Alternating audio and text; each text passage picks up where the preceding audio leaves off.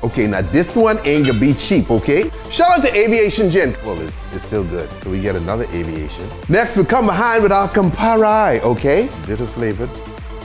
So we got our second bottle of Campari. We come in with our sweet vermouth, okay? It's our little bitters, right? So we can get some of this in there as well. Why be classy when you can be ratchet? Put my cover on here. And I give this, bang, right there. Don't smash it like that. Oh yeah, look at that slush. And now I get my little orange.